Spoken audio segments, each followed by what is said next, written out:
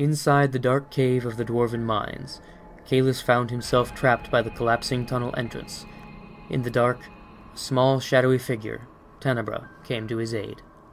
With her help, he could jump between shadows and made his way deeper into the cave. A single winding path that seemed to stretch forever lay before him, and with that, he ventured further below. After a while, he noticed that the cave walls were repeating, going on forever, as long as he walked. Etched into the wall was a cave drawing of a bird, with outstretched wings and the number 6 carved above his head. He turned back, noting that something was beginning to fill up the tunnel. Whatever it was, Kalis was now knee-deep in it. As he walked, he realized that what he stood in was blood. At the end of the long corridor stood a figure in complete darkness, only visible at the very edge of Kalis's dark vision. It was humanoid, but as Kalis got closer, 2 large bat-like wings extended from its sides, silhouetted in darkness. "Hello?" Kalis called out. No response.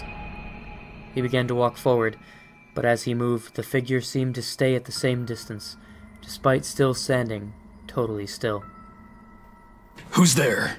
Kalis asked. The figure was silent for a second, then slowly turned its head. There was something inhuman about its form. "I had hoped you would be human," it said. "Who's there?" Kalis asked. "I had hoped you would be human," it repeated, giving no other response. The pool of blood began to rise, and the room started to spin. Kalis found himself suddenly in a wide-open field. Before him lay a small village, and behind was an army. He made his way into the village. It was home mainly to kobolds and a few wyvern. The army charged, and all around him, Kalis watched the innocent people being slaughtered, helpless to stop it. A young wyvern emerged from the town's small bard college and fled the battle. Kalis followed him out into the fields. The young wyvern looked back to see his mother and girlfriend cut down by human soldiers. He collapsed to his knees, but was soon dragged away by an older figure. The sky grew dark and clouded around him, and massive buildings sprouted up from the ground. Kalis now stood face to face with his traveling companions: Anya, the angelic cleric; Sylvan, the charming rogue; Darnir, the racist dwarf; and Aaron, the Venara blood rager. Kalis watched as their forms slowly shifted, contorting into monsters. Anya sprouted rotting wings and grew dark feathers. Sylvan collapsed to all fours, patches of dark orange fur turning him into a monstrous fox. Darnir grew to the size and physique of a bear. Aaron's muscles expanded, and he took a more feral form. Kalis's friends attacked with a torrent of claws, talons, and teeth. He leapt into the air to avoid it with his airwalk ability and fled to an alleyway. Kalis stopped to catch his breath and take in what he had seen. 2 tall, distorted figures confronted him, with glowing white eyes. One taller, and one shorter. They spoke in unison. An ominous and incoherent message met Kalis's ears, and the last words resonated through his mind like an echo. "Kill the king." Kalis suddenly shot up, waking from the terrible nightmare to find himself still safely situated in his party's campsite. Hello and welcome to Dungeons & Drawgans. This episode follows the continuing adventures of the party established in the Arson Alonso video, so if you haven't seen that one, check the link in the description before continuing. Having dealt with the Arslan problem, the party was sent on a wild goose chase in search of a powerful and ancient oracle that could help them get into the central city of Italis. Their search took them first to the swamps of the south, where they encountered and apprehended Tarika, the shadow conjurer that had previously attempted to ambush them. Leo took her back to Italis to stand trial. On the way back north, they also ran across one of the necromantic beast monsters, which Anya recognized as Gabriella, the gnoll who they'd failed to protect previously on their journey. Whatever had happened to her, it was clear that these monsters were not coming from nowhere. They were people, somehow turned into the vicious beasts. Anya put her down once again out of mercy, and moved on, having gained one more clue towards the origin of this plague. A few days into their journey towards the dwarven mines of Inmia, the party found themselves in a field of rolling hills. Cresting one as it began to grow dark, they encountered a small campsite, and approached it in curiosity. There, they met a feathered friend clad in eastern armor, with a glaive at his side and a bow on his back, as well as a large traveling pack. "Hello, I am Tengu," he introduced himself. The party had never seen anyone like him before. "What are you?" asked Darnir. Tengu gave him a weird look. "I am Tengu." Tengu also introduced his traveling partner Gorin, another unique individual. His skin was bark and his hair leaves. "Gorin doesn't talk. He's the strong silent type," Tengu informed them. "Where are you headed?" "To my glorious homeland, the dwarven mines of Imnia," answered Darnir, though he wasn't a fan of the two strange travelers. "We were also heading north. Would you like to join us?" "No," said Darnir.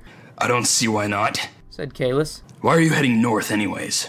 "We heard rumors of a gathering of beasts, and thought we might check it out." Beasts. Why are they gathering? "Don't know.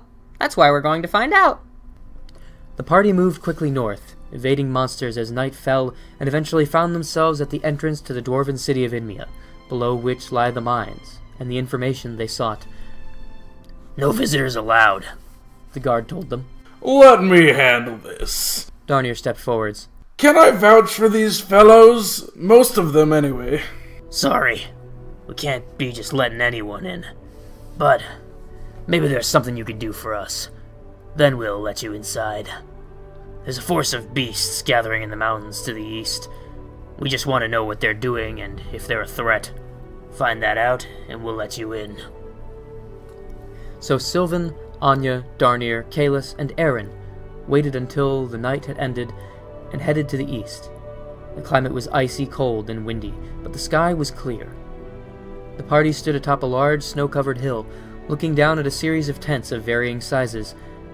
There was some deliberation on how to approach, and Aaron and Zan started a snowball fight. While no one was paying attention, Sylvan simply walked away and strided straight into the camp. As he approached, there was a ripple through the air, and then a loud noise. Sylvan had set off an alarm spell, and the entire camp was now aware of him.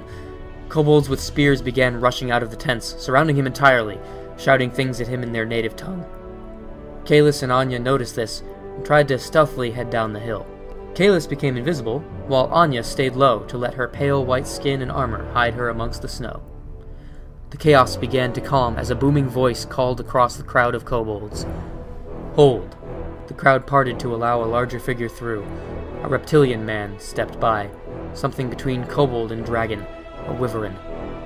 He wore heavy armor and carried a mace. The expression on his face showed disinterest, as if his will had been worn down from countless years of waiting. "I apologize for my people. They do not recognize your kind as I do. I am Kafin, and I am the leader of this army." Seeing that the situation had turned diplomatic, Kalis dropped his invisibility and stepped forward through the barrier. Kafin seemed unfazed as he had noticed the footprints appearing in the snow. Anya and the others joined as well. "If you've come to fight, we can settle this right here," Kafin said. "But otherwise, let us step into my tent." Once out of the cold, the party began to ask Kafin questions. "What are you doing here? What are your goals? Are you going to attack Imnia?" "Let me tell you a story," he said, gesturing to the seats.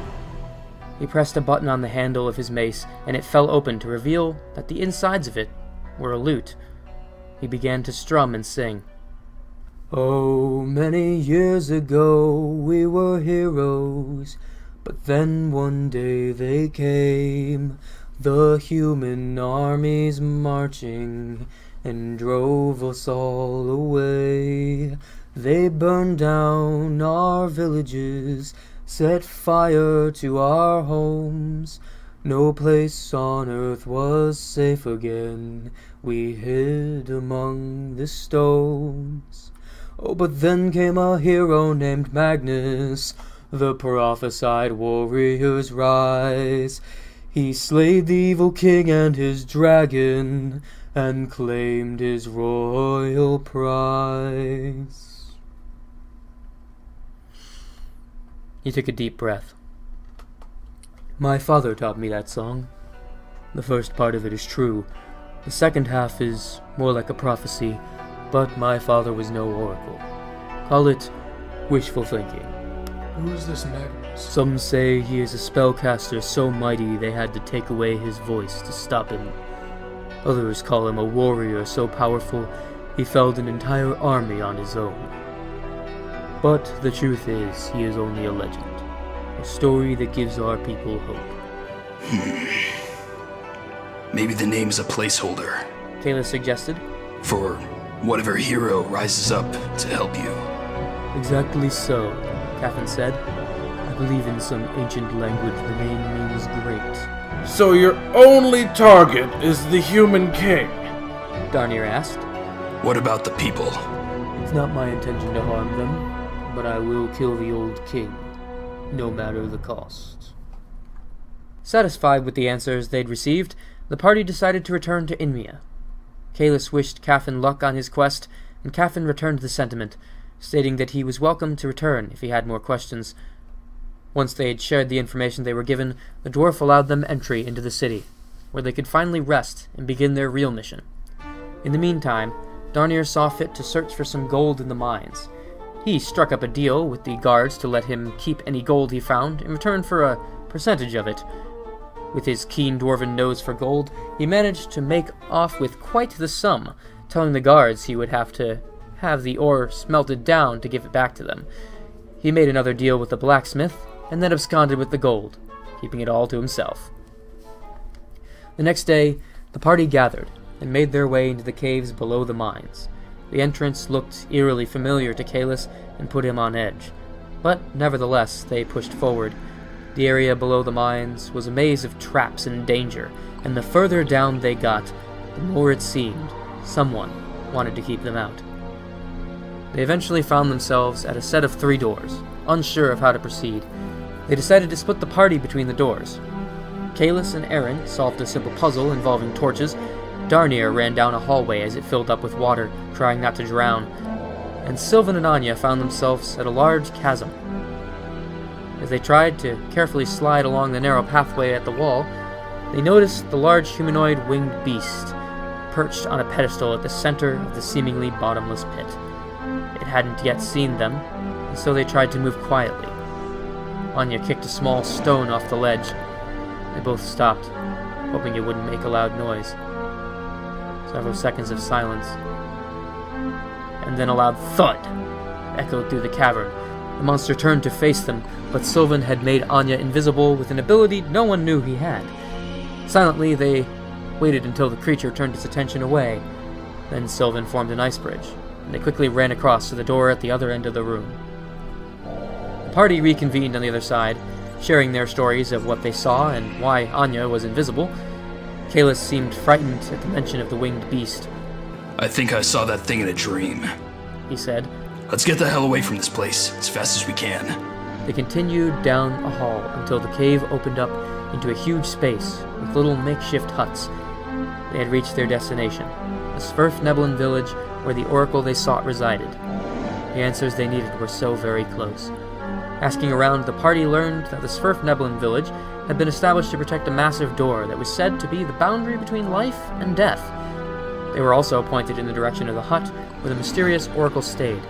The oracle told them that they would find the fiend responsible for the beasts standing in the throne room at the center of Italis, and if they wanted to get into the central city, they must find the guard captain, Stoic the Great. Now the final leg of their journey could begin. Using an old elevator that had been shut off by the Sverfnebelins for centuries, the party ascended back to the Dwarven mines, where they were greeted by 4 guards and the blacksmith that Darnier had robbed. Give us the money you owe us. See?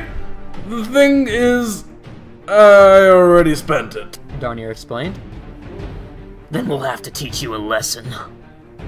By this point, the party had had enough with Darnier's antics, and decided to stay out of this one. He attempted to flee but was cornered and beaten down to near death. Sylvan was able to convince the attackers to take only his gold rather than his life, and they eventually backed down. Sylvan helped the beaten and bloodied Darnier off the floor, and revealed that he had pickpocketed the muggers when they had their backs turned.